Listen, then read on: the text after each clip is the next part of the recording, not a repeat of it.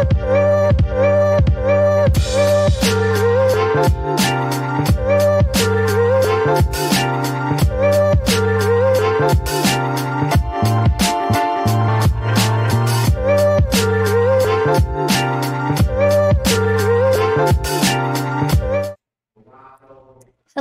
and welcome to the GSMC Book Review Podcast, brought to you by the GSMC Entertainment Network. I am your host, Sarah. I am, as always, delighted to be with you to bring you another author interview. As we get started with the show, if you have not done so already, I invite you to please like and subscribe on whatever platform you are listening and or watching this podcast on. That really does help us out in terms of getting this podcast out to more listeners and viewers such as yourselves. Also, at this point, I'd like to remind you that if you are a fan of this podcast and you would like to support this podcast in any way, you see the graphic next to me telling you that you can go to gsmcpodcast.info. You can leave a tip or a donation, and that also helps the show a lot. There's also I was about to say there's also that really long link, but that link has been updated. So now both of the places that you're seeing the link say gsmcpodcast.info. Again, if you are interested in supporting the show in any way, in this way, by leaving a tip or donation, you are welcome to do so. And I would thank you in advance for that. I thank you in advance and in the present for all of the support that you give this podcast, whether you have been listening to the audio podcast for years, whether you're just now finding the video podcast. I really, really appreciate all of my listeners and followers and supporters. So thank you. I have a great show for you today, a great interview for you today. I am interviewing author Katrina Kittle about her newest novel, Mourning in This Broken World. Before we get to the interview, though, how are you doing? I like to check in with you and see how you're doing. And, always feel free to leave me a comment and tell me how your day is going, how your week is going, etc.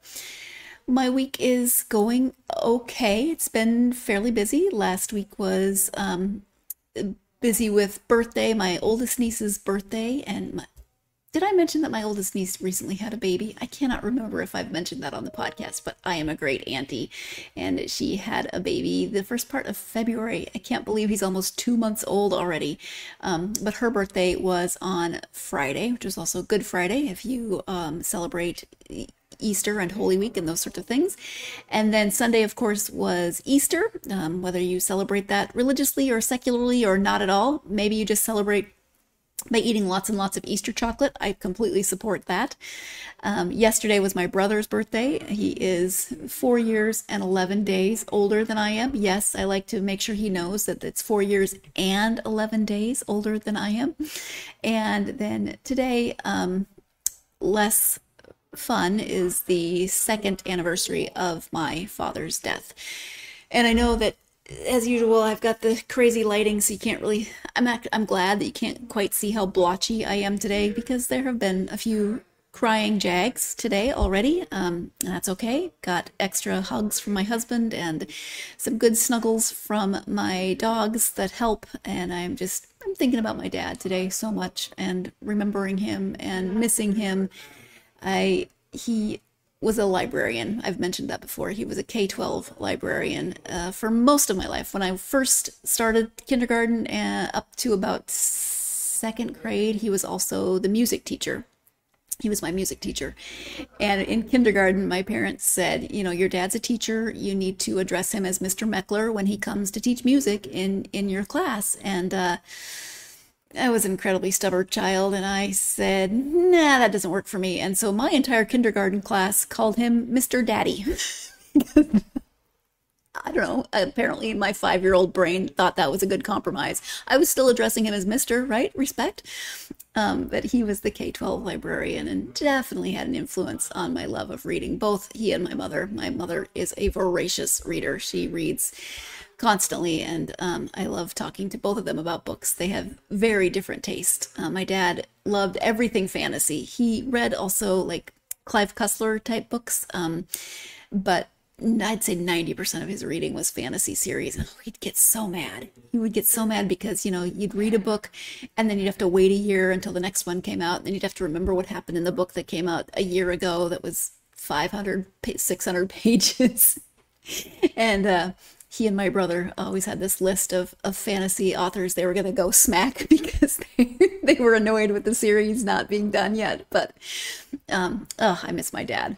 Anyway, so it's a bittersweet day. I love remembering the good stories, but I miss him all the time. I miss talking to him about books and music and everything else. We used to watch the same movies together over and over, and we would quote them. And yeah, I miss him so much. But thank you for letting me share a little bit about my dad with you. Let's talk about the book that we are going to share today. I am speaking, as I said, with author Katrina Kittle, and give me a second as I set up the graphic. There we go. Still getting the hang of everything, but I think I'm starting to get a little bit better. I'm trying to just relax and go with it and let you know that there's always going to be some issues. So as you can see by the graphic next to me and the title underneath, this is Mourning in This Broken World. The author is Katrina Kittle. And here is the description of the book. Grieving but feisty widow Vivian Laurent is at a late in life crossroads. The man she loved is gone. Their only daughter is estranged and missing, and the assisted living facility where her husband died is going into quarantine. Living in lockdown with only heartache and memories is something Vivian can't bear. Then comes a saving grace. Luna, a compassionate nursing assistant and newly separated mother, is facing eviction. Vivian has a plan that could turn their lives around, return to her old home and invite Luna and her 2 children to move in with her. With the exuberant 11-year-old Wren in her hot pink motorized wheelchair and Wren's troubled older brother, Cooper, the new housemates make for an unlikely pandemic pack, weathering the coming storm together. Now, it's time to heal old wounds, make peace with the past, find hope and joy, and discover that the strongest bonds can get anyone through the worst of times. And so, yeah, as I said, that is the description of Mourning in This Broken World. The author, again, as you can see on the screen next to me, is Katrina Kittle. And I loved this book so much. I sped through it. It is written so beautifully. It was that there were some hard things for me to read. That, it takes place. I did a TikTok about it, and it starts in March of 2020. And if you remember what we were doing in March of 2020, it was a lot of confusion and a lot of toilet paper hoarding and various different things. A lot of, this will be over in 2 weeks, and just, we're still figuring it out, right? So that brought up a lot of different memories. There's a lot of different layers. All the characters are wonderfully complex characters, and they have different things going on in their lives. And there were a few things that were a bit triggering for me as a reader, and that's okay. But the main point is that I loved this book so much, and I really enjoyed speaking to Katrina about it. I loved the characters. I loved the way she developed the characters. Even the secondary characters brought a lot to the story and were so beautifully drawn out. But again, let's go ahead and turn to the interview so that you can listen to Katrina talk about the book and not me. Once again, I've said it a million times, but I'm going to keep saying it a million times more. The book is Mourning in This Broken World. The author is Katrina Kittle. Hi, Katrina. Welcome to the podcast. Thank you so much. I'm so happy to be here. I'm very excited to have you here. We're going to talk about your novel, Mourning in This Broken World. But before we do that, if you would just take a few moments to share a little bit about yourself, let my listeners get to know you a bit, that would be great. Absolutely. Yes. So I am a novelist. I have 6 novels in the world. This is my 6th, so I'm very, very proud of that. And I teach a lot of creative writing. I'm a lecturer in creative writing at the University of Dayton. I live in Dayton, Ohio. And I have also been teaching for almost 20 years for a group called Wordsworth Writing Connections. That's just creative writing classes for adults, all different kinds. And I'm not their only teacher, but I'm kind of their primary teacher. And so that's always fun. And during the pandemic, we finally went online. So we were mostly teaching to people in the Cincinnati, Columbus, Dayton area. And now we're online. So that's really fun. I do a lot of public speaking. I talk obviously a lot about writing for different conferences and workshops. Coming up is the Irma Bombeck Writers Workshop, which is one of my very favorites. So I'm back on faculty for them. But I also do what I like to call my life classes, where I do a lot of public speaking on, I have a happy class, which is kind of my brand, and a class called Leap and the Net Will Appear, which is about creating positive change in your life. So I adore teaching those. I was an actress. I still do a lot of community theater work. I'm a two-time cancer survivor. So, and that really influenced, I think, Mourning in This Broken World. I love gardening. I love baking. I love animals. And I'm addicted to coffee, which I have right here. I am drinking tea today, but normally often it is coffee. It just depends on the day. Um, a couple of things from your intro. So my husband and I often have conversations of, does anybody even know who that is anymore? And when you said Irma Bombeck, I'm like, I wonder how many of my niece's age, in the Yeah, Gen Z, I wonder if they know that name. It's, I hope so. She was such a trailblazer for any of us who are writing now, especially women. So I love her. And this conference is one of my very favorites. she was amazing. So, the title of the book again is Mourning in This Broken World. Can you give an overview of the story? Yes. So the bottom line is that it's a story of a very unlikely pandemic pack coming together, kind of forming a found family. And through their coming together, they're all able to kind of let go of this armor they all had, these walls they'd sort of built around themselves. Some of them knew it, some of them didn't, and kind of emerge as their more authentic selves by the end of the story. So a little more specifically, we've got four point of view characters. And we start with Vivian, who's a recent widow. Still living in the retirement community where her husband passed away. He had dementia for a long time. They still own their previous home, but she's afraid. She's tried to return to it. Just feels really haunted to her with memories, and she's very unhappy, grieving. And it's not a spoiler because it happens on the very first page. She's actually considering like not being here anymore, Yes. ending her life to return to be with her husband, feeling she is nothing's worth it, nothing to live for. And her very favorite nursing assistant who cared for her husband arrives. Her name is Luna. So she's another one of the point of view characters. And through a series of events, Vivian learns that Luna is newly separated and about to be evicted. And so she's kind of forms this plan of like, I can help her and you guys can return to my house and maybe like live with me. And she knows that Luna has a daughter named Ren who she adores, who's 11 years old. She's in a hot pink motorized wheelchair. She has cerebral palsy, but she didn't know that Luna also has a 15-year-old son, Cooper, who's always very angry and in a lot of trouble. But these four end up fleeing the day of lockdown. And moving into Vivian's house together, where like I said, they make a very unlikely pack, but kind of become this family, and they all sort of needed each other and didn't even realize it. Yeah. Now this is a compliment. So, but it's gonna come off not nice at first because I'm very mad at you. Oh no.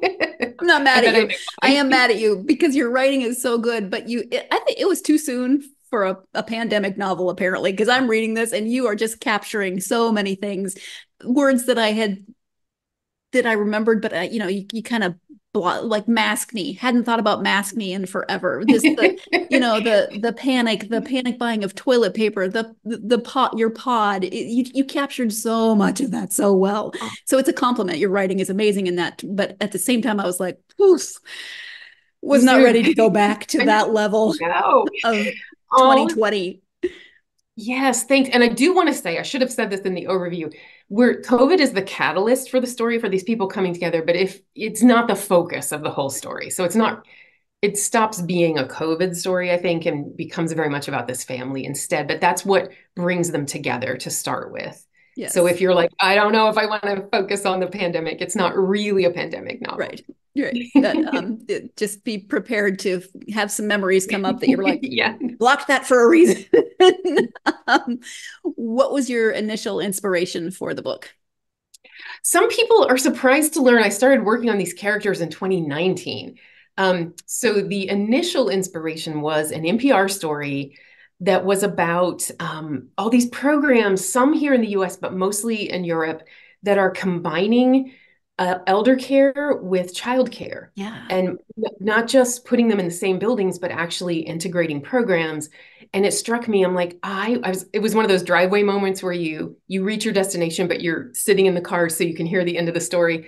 And I'm like, I want to write an intergenerational friendship story. That's my next book. And I have written many interspecies friendships. Those are in all of my books, including this one. But I'm like, I've never really done an intergenerational friendship story. So I started working, and initially I had Vivian and Cooper in my head. But I was trying to figure out what brings them together. How would they meet each other? And I was just kind of noodling around, which is how I typically start when the pandemic actually happened. And I was like, not to trivialize how horrible it was for so many people, but for this story, it was kind of a happy accident of like, oh, this is what brings them together. Right. This is just kind of using it, this thing that was happening. And then the other inspiration of how I found some of the other characters and what would happen is here in Ohio, our governor, Mike DeWine, would do this thing everybody jokingly called wine with DeWine during those lockdown days where every afternoon he'd do a press conference and you could tune into it on the public radio and he'd give us the updates, whatever. And so I'd usually, my school had gone online, so I was home gardening and I'd have my phone playing the radio in pocket of my overalls and I would listen to Wine with DeWine. And he would end almost every one of those in the early days saying, we're in this together, we're all in the same boat. And very quickly, there were memes circulating on social media saying we are not all in the same boat. We are in the same storm, but some of us have canoes and some of us have yachts and some of us are drowning. And that was the next big inspiration where I'm like, okay, here's my pandemic experience, which is pretty easy. My job was not in jeopardy. For a writer to be told to stay home is kind of a blessing, right? You're like, but I know, like, I was deeply worried about my father, who was in a retirement community. Thank God he's a reader, loves to read, so he had things to do, but we couldn't see him. Mm-hmm. Um, I would call him every day. So I'm like, there's a boat. This horror, and we had lost my mom in January of 2020. So he was newly widowed and newly single, Yeah. I guess. Yeah. Still grieving, and that combination of grieving and isolation really helped me shape Vivian. But then I started thinking about what are the other boats people are in. A really dear friend of mine named Dara has cerebral palsy. And I knew from talking with her that her pandemic experience was horrible because she has to fight so hard for her world not to be so small anyway, being a person in a wheelchair. But she typically has occupational therapy, physical therapy, a couple times a week. And all of those were canceled. You couldn't be in person. So her therapists were trying to work with her through video on their phones, and her family members were trying to be her therapists. And I was like, okay, so there's another boat. And then just the idea of what school children were going through. Like some Mm-hmm. students like Rin, that was their social network and they hated missing it. But there were lots of students who thrived Yeah. not being a part of the bullying and the harassment, the clickiness that so many people encounter. And so that's where Cooper's experience came in, where he was thrilled to be away from those people. Yeah. So I was just trying to like collect, and Luna, of course, with all these essential workers who don't get paid nearly enough. She's a nursing assistant. They were considered essential. And yet in those early days before we knew what we were really dealing with, they were risking their lives and they're so undervalued as far as pay goes. Mm-hmm. So I was just trying to find all the boats I could to fill out my cast. That was another inspiration. Yeah. Um, and there's the poem at the beginning, and it's something with cicadas, and I can't think of the title. I should have written it down. I apologize, but I remember reading that on Facebook when I Cool. started the book, and I'm like, when you have that moment of, have I read this? Is this like you Yeah. have to go into your memory. So did you find that in the process of writing, or was it part of your inspiration? Yes. Yes. And so that's called This Is How a Pandemic Ends, Not with a Bang, but with Cicadas. Thank you. So depending on where you are in the world, the 17-year cicadas, they're called the Brudex. Um, they were emerging here in Ohio and several other places in that June of 21. Because of course And they were. I mean, right, of course. So what's next? We have the plague, we have the locusts, frogs are going to start falling from the sky. But so I'm friends with Kathleen McCleary, who wrote that poem. She's a beautiful novelist. And you know how people had their pandemic projects? Like some people would do their sourdough starters and some people learned to knit. She started writing poetry and she would post it on Facebook. And she was just playing around with poems. And when I saw that, I was about 3/4 of the way through the draft, and it was reading the poem made me go, okay, that's where we're heading. That's what, do you care if can I read the poem? Is that okay? yeah, sure. Okay. Let me put on my reading glasses because I love this poem so much. But this unlocked the end of the book for me. So it's very short. So it goes, we went underground this year like the cicadas, burrowed deep, huddled against roots, sucking what little sustenance we could from whatever we found. The cicadas sing outside my window now, and I swear the other sound I hear is the crackling of millions of exoskeletons, the shells we grew to harden ourselves against our longing to be touched.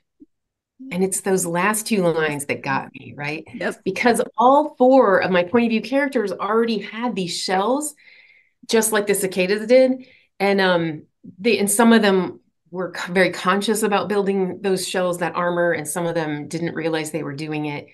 But it's through coming together, they were able to crack those and leave them behind, kind of like the cicadas. So it was kind of perfect to be like, okay, that's the end point of the story. And that's the image I'm fighting for. That's the image of like this idea of discarding their shells and emerging as their more authentic selves. So, and like the cicadas, they get a little loud, get a little dramatic, and but they're able to like be who they're supposed to be. Yeah. So first, keep in mind the people who were just behind me in that last clip because they're going to appear shortly into the next segment. But I really like that poem that Katrina read, and I love how it influenced the end of the book. But I was actually amazed because I read that poem on Facebook. I don't remember when, but I'm surprised, one, that I didn't just scroll past it. When you get to doom scrolling or just regular scrolling, sometimes you don't pay attention, but I saw it, I read it, I really liked it. I like all of the imagery that it evokes. So like that it was something that I'd actually read when I opened the book and started reading it, and just like the poem in general. But we're going to take our first break of the podcast. When we come back, again, keep those people in mind, just for something silly. And then we're going to be talking about those four main characters, Vivian, Ren, Cooper, and Luna, and what about each of them you as readers might resonate with. So stay tuned. You are watching and or listening to the GSMC Book Review Podcast, and I will be right back. Mm-hmm. Mm-hmm. Mm-hmm. Let's go. I wake up to a little bit of drool on my pillow, feel like it's gonna be a bad day. Yeah, I'm tired of shit, and the coffee ain't hit yet, damn, ain't that great. I don't wanna go to work, cause my boss is a jerk, and I'm not even that paid. I need a change in my life, cause I don't feel alive, and there's nothing that makes me happy. Hold my beer for a minute, I'm about to quit my job, cash in for a ticket. I'm going on a trip and I don't plan to visit. I'm gonna stay there till I feel like I'm winning, and this is just the beginning. I need a big change, help me feel like living. I need a big swing, home runs I'm hitting, and I'll never look back, moving on till I get it all. And we all got dreams, we all want things, but what you gonna do for it? How you gonna move for it? What you gonna be? And do you believe you can do anything? Hell from there. Welcome back to the GSMC Book Review Podcast and my interview with author Katrina Kittle. Before the break, we were talking about the poem, the poem that I once again blanked out on the name of, something about cicadas. This is how a pandemic ends. Yes, with cicadas, but that's terrible. I just butchered that. Bear with me. I got flustered. anyway, we were talking about that poem, and now welcome back, and let's go ahead and return to the interview with Katrina Kittle. So let's talk a little bit more about each of them. There's 4 points of view, and each from third person. So I think it would maybe get a little confusing if you tried it any other way. With each chapter starting with their names, you know who we've got. We've got somebody taking a picture of our window behind me. Okay, that's weird. A couple minutes ago, they were looking through like that. I try to ignore people behind me, but sometimes you're like, what? So can you talk a little bit more about each of those characters? And because I think they're going to resonate with different readers. So what about them might resonate? Okay, yeah. Well, I think just quickly, all 4 of them, I think what they share in common that people might relate to is all 4 of them at the start of the story are feeling in different ways kind of invisible and just really hungry to be seen for who they are and what they need. So Vivian is 75, and I've had a lot of readers write to me about how they loved seeing what they call senior representation, where like lots of women have written to me and be like, there are never women my age in stories, and she gets to be the heroine, and she's pretty badass. And she swears, like she's got a little bit of a foul mouth. Like she's not this. Sometimes you picture 75-year-olds as these little prim, like we almost dehumanize them a little bit sometimes because we, so. Yeah, she's got a foul mouth. Actually, the publisher had to put, I hope it's okay to say this. Can I say swear words? You can allude to it. Okay. They put a bleepometer on me and said I needed to cut back on some of the worst swear words. And it was funny because when I started doing the search, they were mostly Vivian's, not Cooper's. You would think that would all be coming from Cooper, but it was mostly Vivian. So yeah, she's very she's just very forthright. She will get things done. Nothing embarrasses her. She tells the truth, which Cooper really relates to. That's the basis of their friendship, is that she tells the truth. But so even if you haven't lost someone, I think we could all relate to just grieving something, a loss, feeling so sad that you feel like nothing's worth it, or like, just she'd really hit this low point. And what I love is that what brings her out of it is her recognizing she could help someone else. And then with Luna, the nursing assistant, she's got a special needs child. She's got another child who's frequently in trouble. I think a lot of women might relate to Luna in just this idea of like, we take care of everyone. When is it our turn, right? She's such the caretaker and she's so good at her job. But her kind of armor is that she will never ask for help. She can do it. She's fine. She will always find the way. And so for her, just this idea of like, it's okay to take a break. It's okay to accept help. Cooper, he's not so much, and I don't think this is a spoiler because I don't think it's a major plot point in the story, but he's not so much struggling with his sexual identity. He knows exactly who he is. What he's struggling with is how to be who he knows he is, with his dad's disapproval. So even if your own sexual identity has never been an issue, I think we can all relate to wanting approval from someone or feeling judged by someone and how that can eat away at you. And then sweet little Rin, I just adore her. Hers, I think, is almost like the coming of age story. But I love, you had a recent guest who said, we're all coming of age all the time. It just depends on what age we are. And I loved that. That really spoke to me. But with Ren, she's just kind of moving from this very childish, wishful thinking to kind of seeing some things for what they really are. She kind of had these kind of rosy view of her family life and her father in particular and how things worked in the world. And she kind of goes through a just kind of recognition of reality that I think a lot of us will relate to, and how bittersweet that can be, where you feel like you're growing up, but it's also like, oh, this isn't as good as I thought. With Ren, you can see it coming because she has a little bit of, well, if it was a fantasy book or something, it'd be magical realism. She really wants magic, and she wants to wish things into being. And so as you're reading her, you're like, oh, sweet thing. You're just, she's gonna get stomped down in some way when she starts realizing that the world doesn't fully work like that. Yeah. So when it comes to characters, you had Vivian and Cooper in mind when you started, but then how do you do your character development? Do you like to have a really good character sketch before you start writing, or let them develop as you write? It's a little bit of both. I do a lot of just playing with the characters first before I officially start the document called the novel on the computer. And I'll do a lot of that early character work by hand in just notebooks. Somehow it feels more free, like playing around, like you're just noodling. It's nothing official, and it just makes you so free. And so I have to figure out what they want and what are some things that'll be in their way before I feel comfortable saying, okay, I've got them. So once I know, like, okay, here's what they want.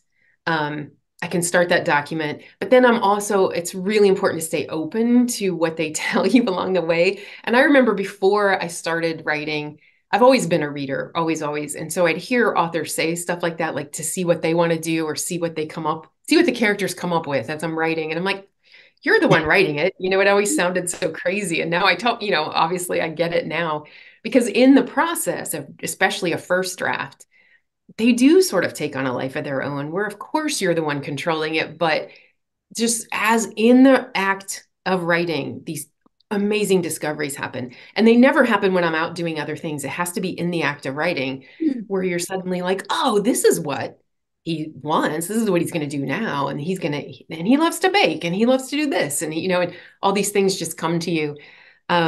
So I try to do that combination of like staying open to what they tell me. And I always I love that Terry Pratchett quote that says the first draft is just you telling yourself the story. So I just try to be really open to anything that wants to be told and anything that's going to come to me in that first draft. How about secondary characters? Because there's 4 secondary characters that are very important, but they're not the focus. They don't have their own points of view, but they really move the plot forward in certain ways. Yeah. Do you spend as much time with character development on secondary characters or not as much? Yeah, well, it's maybe not quite as much, but an awful lot. So the neighbors in particular, at one point in the early drafts, they were point of view characters. One of them was.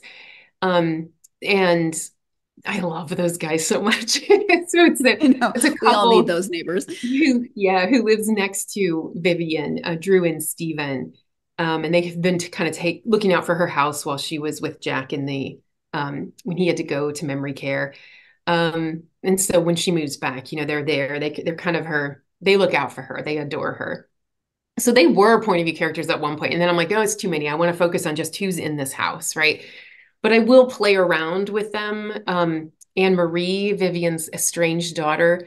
Okay, so my cat is now on the desk. Oh, yeah, I see a tail. There we go. I see you on guard. She sometimes will rub that's what she's doing right now, rubbing her chin on the corner of the laptop. And one time during a podcast, she closed the laptop and shut me off. So I'm on guard. I'm like, well, I will just say my dogs are here, and they, I can't believe they have not barked at anyone walking by. That's usually their MO. Cool.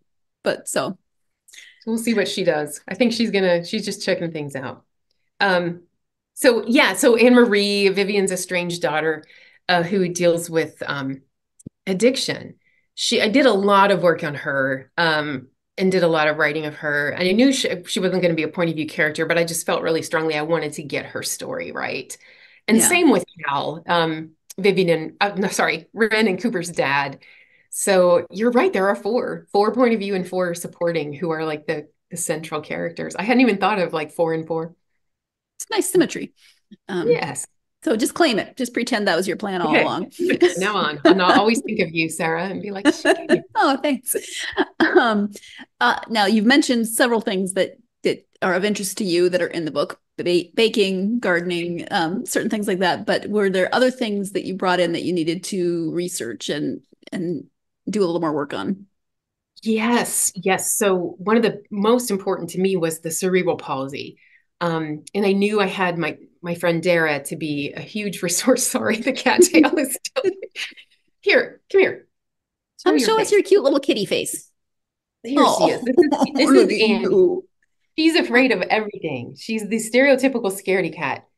So will you go and mind your own business, please? My boy dog thinks he's a German Shepherd, but he's scared of snacks. Oh, he's literally scared of peanuts and beef jerky. That's hilarious. And I totally relate because the other day she was afraid of a sock on the floor. She would not approach it. She was all puffed up, circling around it. I'm like, it's a sock. So I get it. Peanuts sucks. The world is a very dangerous place. Yes. Okay, cerebral palsy. I'm sorry for the interruption. So Dara was hugely helpful with that. And I knew I needed to get that right. And she helped me she would read passages and talk with me, I met with her several times, kind of shadowed her through things. And she was very good at pointing out, okay, she wouldn't be able to do that on her own. And other things where she's like, oh, she could totally do that on her own. So just making sure I had the timeline of what may have caused it, what her early life would be like, what was the progression, how did it manifest in her? Because it's not the same in everyone. So that was a big eye opener. And my dad has a muscle disease. It's a very it's rare. It's called Sandhoff's disease. Not a lot of people know about it. So it's always been on my radar to, I wanted to represent people with disabilities. And he has the line, my dad had the line that I gave to Ren at one point where she's thinking like being in a wheelchair, my dad's in a motorized scooter, like you sometimes feel completely invisible. People just look over you, but you also feel so incredibly in the way. You are an inconvenience to everybody, so it's that conflicting thing of like, no one sees you and everybody sees you in the wrong way. And just trying to capture that and make it and show it like how Cooper really looks out for her. He may seem like such a tough guy, but how he's so aware of what she needs and what she's not getting. And same with Luna, and just trying to bring that awareness. And then also some of the research with the addiction, and also then with just researching like the CDC timeline of, okay, what week was it when they declared it a pandemic? And when did that eviction moratorium go into place and things like that? Oh, yeah. See, I forgot about that. I know. I was like, is this right? Or like pushing nursing students through their schooling lots faster. Like, when did that start? When was that? Was that state by state? Things like that. Yeah. Wow. So what do you hope that readers might take away from the book? I think the biggest thing I hope is that we're always better off when we lift each other and support each other. That it really is about community and packs or pods or whatever you want to call them. That and the thing from the title comes from a Mary Oliver poem. And the whole line says, "It is a serious thing just to be alive on this fresh morning in this broken world." And I want readers to take that away too, because at the beginning of the story, I think all four of these characters were all three of them were all very in a place of, I don't know, not seeing the beauty, not thinking it's such a great thing to be alive in this broken world. And then Ren, of course, has her moment later in the book. But they all kind of recognize that, these are dark and troubled times, but there is always that beauty to be found. Like, we get to be here for it. And I think for me, a lot of that comes from coming through cancer. I think that changed me. And it may sound really Pollyanna-ish, but I'm always like thinking, like on the worst days, a day that, I realize I have to replace my car way before I thought I did, or you have like $1,000 emergency vet bill or something where I'm like, well, I get to be here for this. I get to be here, right? So these are dark and troubled times, and yet there's beauty to be found. And most of that beauty is in community and coming together. Yeah. Very nice. So first, let me just say that is a really lovely, lovely way of looking at things, and I could stand to look at the world a little bit more that way. I know that Katrina said it was a little Pollyanna-ish, but also whenever anyone's, and it's not, it's a different way and a lovely way of looking at it. But anytime anyone mentions Pollyanna, I immediately think of the movie with Haley Mills. It's an older movie. It's from before my time, but I watched it growing up. And the little kid and the way he says Pollyanna, again, I mentioned watching movies with my dad, and the kid, that was something that we would laugh about because he would say it, Pollyanna, come out and play. So anytime anybody says the word Pollyanna, in my brain I hear Pollyanna. Yeah, I'm going to go to break so that you don't have to listen to me talk about Pollyanna anymore.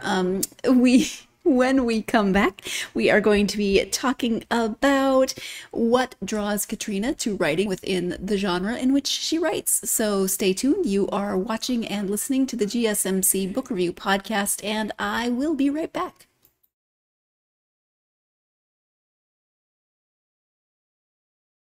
For the best and latest podcasts available anywhere, go to the podcast app on your cell phone and type in GSMC to access free content-rich podcasts on health and wellness, book reviews, sports, entertainment, relationships, social media, movies, technology, finance, and even weird news. Subscribe and download the GSMC Podcast Network's family of shows, available everywhere podcasts are found.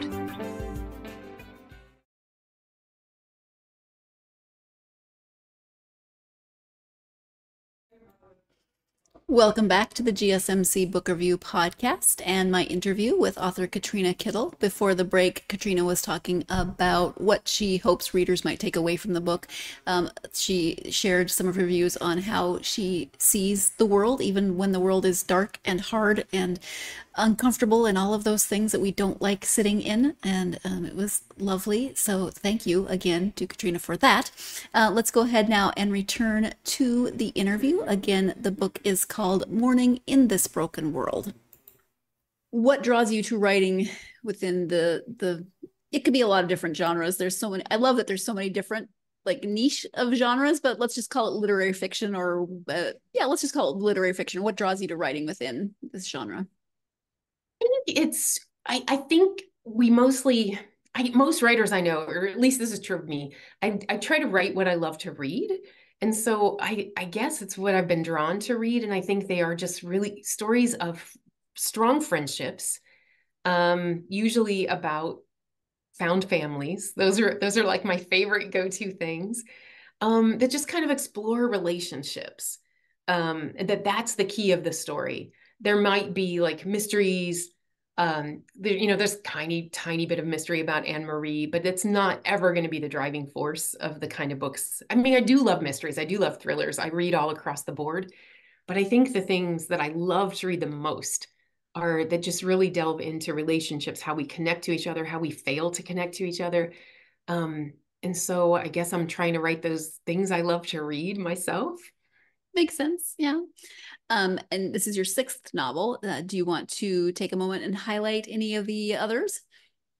Sure. I think one of the things they all share in common, this idea of found family, like I mentioned before, interspecies friendships. There are animal characters in every single one of my novels that for some reason I just think aliens. I don't know why. Keep going. Oh, sorry. No, I think that just says what I read sometimes. So there are animal characters in non-human animals who become just as important as the human cast in all of my stories. And I think all of the stories take you to some dark places. They always kind of center around contemporary issues that were hard. Like this one has COVID. I've got one that Kindness of Strangers centers around a case of child abuse. The Blessings of the Animals really looks at divorce and marriage and same-sex marriage. but there's always redemption and hope at the end of all of the stories. So I may take you to some dark places, but there's always a reason for it. I just don't take you to dark places and leave you there. Yeah. It's always my goal. We did not talk about the animal friend in this book. So do you want to say anything about Ox? Sure. Ox, I love him. So there's a big black and white cat who lived in the retirement community where Vivian and Jack belonged to another resident there. And he kind of wanders the halls and was very devoted to his human. And when his human gets COVID and doesn't come back from the hospital, he's like, nobody there knows Dennis's kids don't want him. And Vivian remembers him and wants to find it. When she finds out that Dennis has passed away, she's like, what happened to the cat? Where's Ox? And she brings Ox home. And it's like, she's kind of like, she tells the cat, and the cat's just bereft, right? And she talks to the cat and she's like, I've lost somebody too. I know what that feels like. And she just, again, it's that feeling of like wanting to help somebody else reach out to, she's like, I know what this feels like. He needs somebody, he needs us. And then he Ren has always wanted a pet. And but he's this huge, big fat cat. And he's pretty fun. And he's kind of based on a cat. When my mom was alive and my parents first moved into that community, there was a resident, not at all like the resident I create, who had this cat. This cat name was Hootie, and he wasn't a huge fat cat, but he was black and white, and he would wander the halls, and he was very talkative.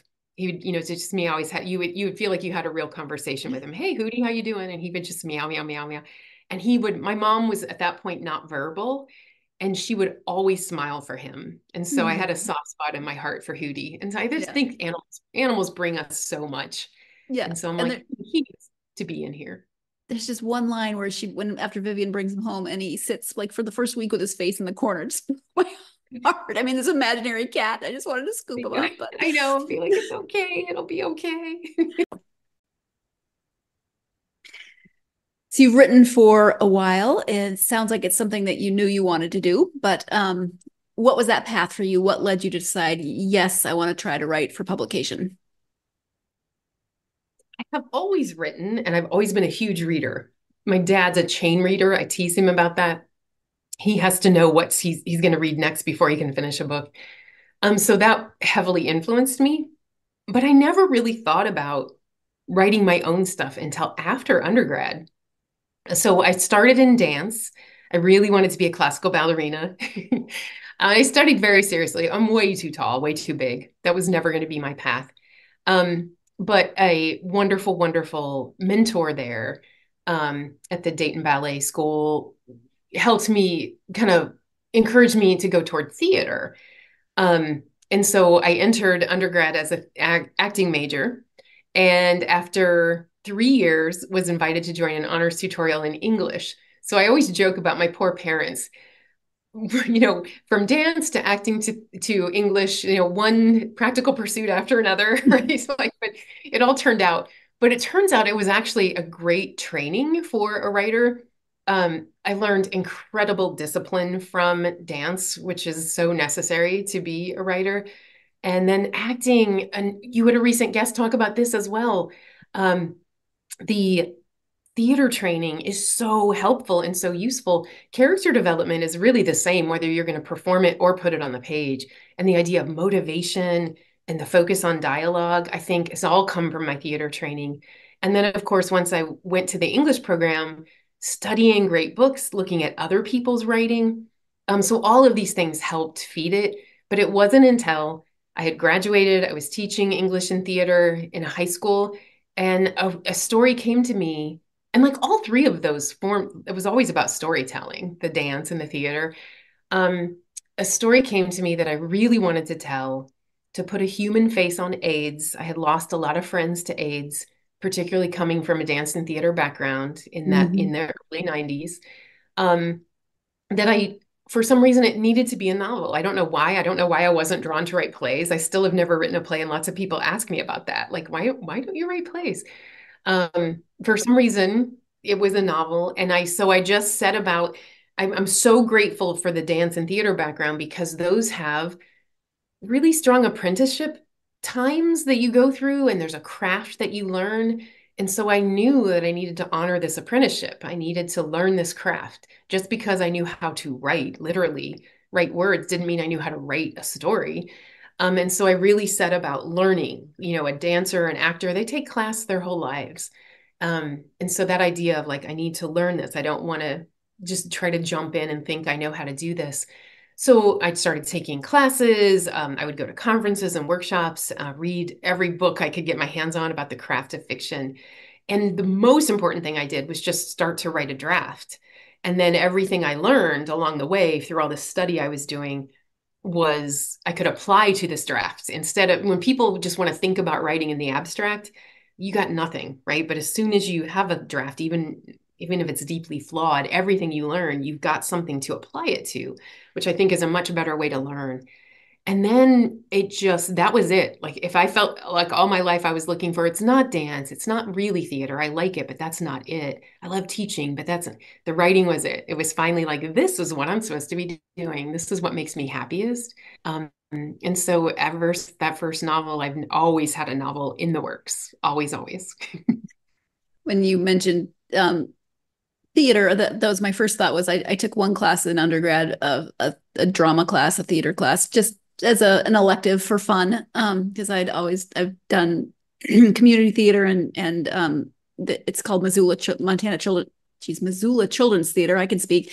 That comes to different schools. They travel all over the country, and they go to schools and do plays within a week. And I always did that growing up, etc. But so I just wanted to take it for fun. And I remember one assignment that I loved. We had to take our character that we were doing for the project and just figure them out, write down everything. And I remember one specific prompt was, what kind of underwear do they wear? And I took that so seriously. And that's character development. Maybe you don't know what kind of underwear they all wear, but you never, it's all in there probably somewhere. Yeah. I bet you I can figure that out pretty easily once you know them. Like, right. Yeah. I think a lot of this was already in your previous answer in terms of what you talked about with your own writing journey, but what advice would you give for aspiring authors? Yeah, definitely. Yeah. That idea of just, you have to learn, honor the apprenticeship, but you go ahead and write.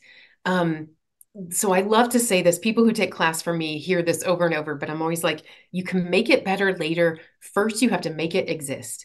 The hardest thing we do is to make it exist. Once it exists, you can revise it, you can make it better, you can polish it. But if you're just talking about this book you're going to write someday, you got nothing.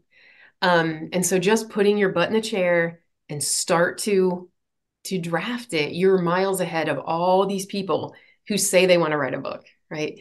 And then just, I think the other thing I would tell people is you've got to really want it and you have to persevere. I've got my little coffee cup, nevertheless, she persisted. And I always joke that this is the story of a writing life right here.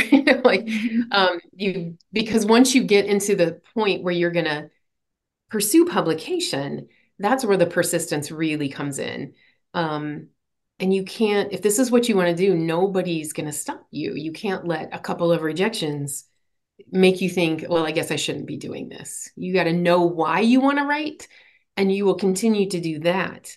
Keep that writing practice, right? Develop a practice that will serve you through the droughts, right? Because there will always be droughts where you're not getting published or the work is too hard. The story's not working. So if you develop that writing practice and you always hang on to why are you doing this, and you keep that answer clear in your head, then those droughts are much, much easier to get through. Thank you.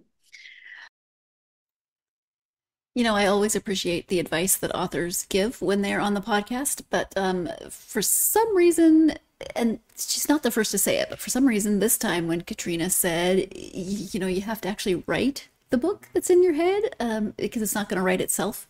That's a massive paraphrase. I apologize for butchering the quote, but my little brain went, oh yeah, it's not going to write itself. All those story ideas I have in my head are not just going to write themselves, which kind of sucks. I mean, because I do not, in fact, live in a fantasy book where there's magic and the novel might actually write itself, which also kind of sucks. Does it suck to not live in a fantasy book? Depends on the fantasy novel, right? How many creepy monsters am I fighting, and how long am I living off a loaf of bread and a chunk of cheese? And where do they go to the bathroom? All good questions. It is time for our final break of this episode. When we come back, Katrina will be talking about all the things that she likes to read in her spare time. So stay tuned. You're listening to the GSMC Book Review Podcast, and I will be right back.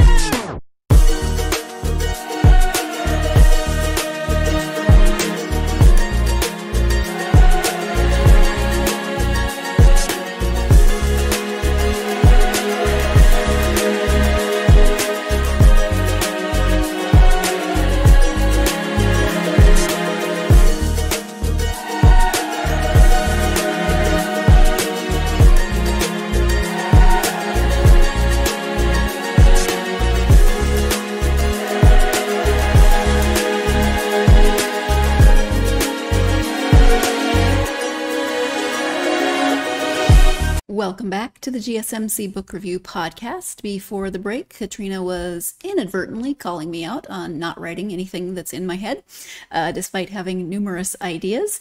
So, good advice. Let's go.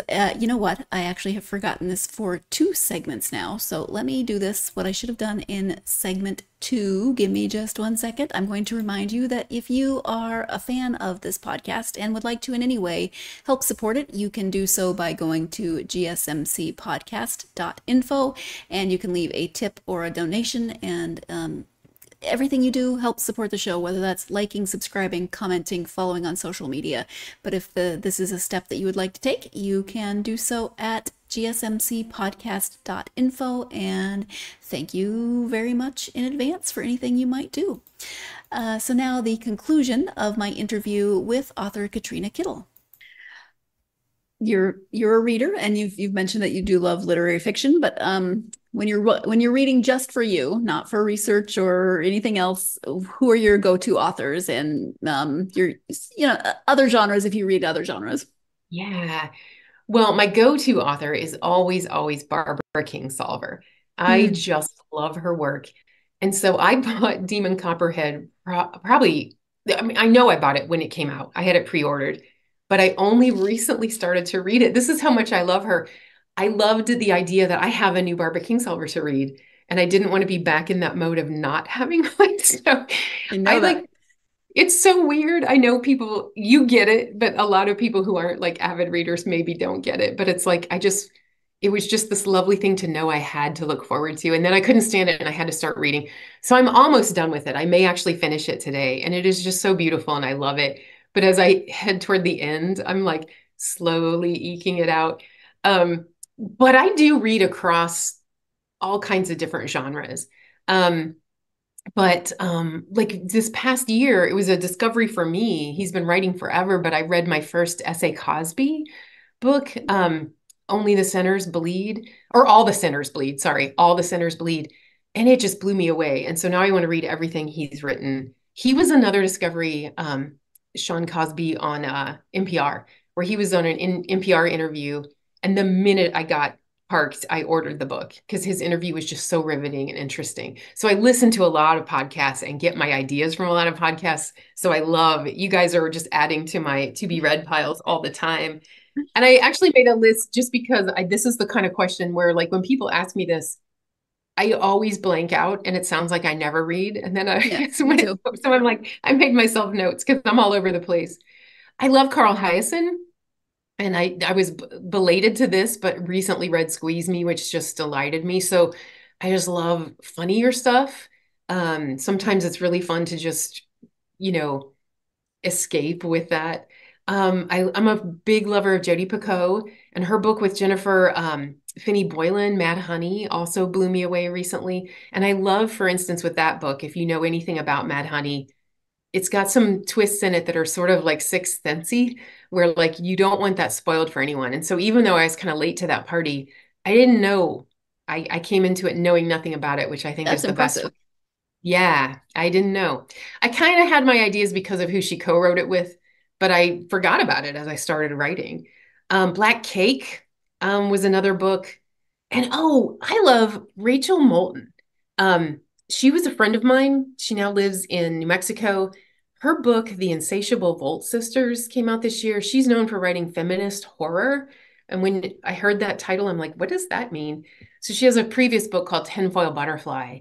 But this newer one that came out this year, The Insatiable Volt Sisters, was just fabulous. So I love horror, thrillers, mystery. I'll read anything. I just read. I love how we have so many different genres and subgenres and niche genres and I know publishers probably hate it because they want everything to fit into a nice little box, but nothing does. So the fact that we can now really drill down into what a genre actually is, I think is fun. Yeah. Internet presence, so people can learn more about your books and you. So website and any social media that you're active on. Yeah. So my website is just katrinakittle.com. So that's pretty simple. And I do have a monthly newsletter there that you can sign up for on any page of that website. And It's free and I think it's pretty fun. And I mentioned my happy class, right? So every month there's a list of reasons to be happy, and I'll talk about why we include those. There's pet stories, there's book recommendations. I will never use those addresses for anything else. So sign up if you like the sound of that. And I'm on Facebook. I have an author page that's just Katrina Kittle author. And I'm on Instagram at Katrina Kittle. So I'm easy to find. I'm still I think my account is still on Twitter or X, but I don't use that one anymore. So that kind of, I feel like that got ruined for me through political stuff. And so I just kind of avoid that space. Or that people on X are angry. I know. So I'm like, so I shouldn't have even mentioned it. Instagram, Facebook, website. Okay. That's where you'll find me. Perfect. Katrina, is there anything that we have not covered that you wanted to make sure you highlighted or you want to bring up at this point? Yeah, I think just that if anyone's interested in exploring previous books or this one, there's a quote that I love that I think is the theme and variation on all of everything I write. And it's an Ernest Hemingway quote. And it says, the world breaks everyone, and afterwards some are strong at the broken places. And I feel like that's what I write about. Not the first part, the world breaks everyone, because we all know that happens, right? Sooner or later, it's our turn to get kicked in the teeth by something. But some are strong at the broken places. I think human resilience really fascinates me, and that's the core of all of my books. And if there is one word that kind of is what I'm writing toward for any of them, this book or any of the previous ones, I think it is that idea of resilience. So if you're looking for, some brightness in these dark times, that's my goal in every book. I think that quote also really explains your affinity for Barbara Kingsolver. Oh, yes. He does that a lot as well. Yeah. Don't write about people getting broken. I write about people putting themselves back together. Yeah. Yeah, absolutely. Well, thank you so much for taking the time. It's early morning for you, so you've got your coffee. I appreciate you taking the time to talk to me about the book and writing. Thank you so much. And thank you for everything you do. Thank you so much once again to Katrina for joining me to talk about mourning in this broken world and writing and so many other things that we talked about. I really appreciate it. As I said at the beginning, I loved this book. I really, really enjoyed reading it. There were a few things that were a little bit triggering for me, and I'm not going to tell you everything about them, but just the going back to relive the pandemic was one of them, the cancer diagnosis, things like that. Everybody has things that can affect them differently, right? But the fact that they affected me so deeply really speaks a lot to Katrina's writing. And so if this is a book that you are interested in, you should definitely check it out. If this is something that a reader in your life might be interested in and you are looking for a gift-giving opportunity, then definitely check out Mourning in This Broken World by Katrina Kittle. As always, I hope that you will join me for my next interview. Let me just go ahead and bring that up so you can see. I will be speaking with Jody Hobbs Hessler about her collection of short stories. What makes you think you're supposed to feel better? I mean, with a title like that, you have to find out what that is about, right? Again, it's a collection of short stories. I will be speaking with Jody about that collection. I'm looking forward to finding out everything that goes into writing a collection of short stories in terms of how Jody does it. I've spoken to other people, so join me for the next interview. Again, Jody Hobbs Hessler. What makes you think you're supposed to feel better? It's an excellent question.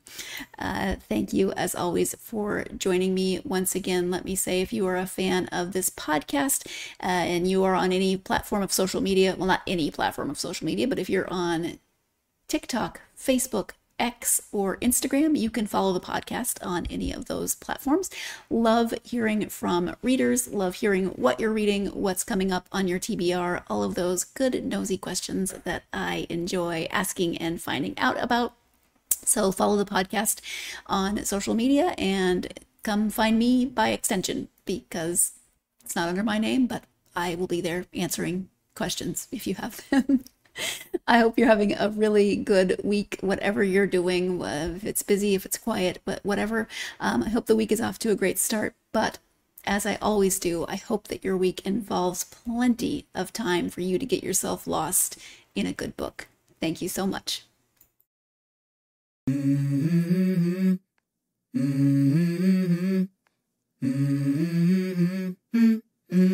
Let's go. I wake up to a little bit of drool on my pillow, feel like it's gonna be a bad day. Yeah, I'm tired of shit, and the coffee ain't hit yet, damn, ain't that great. I don't wanna go to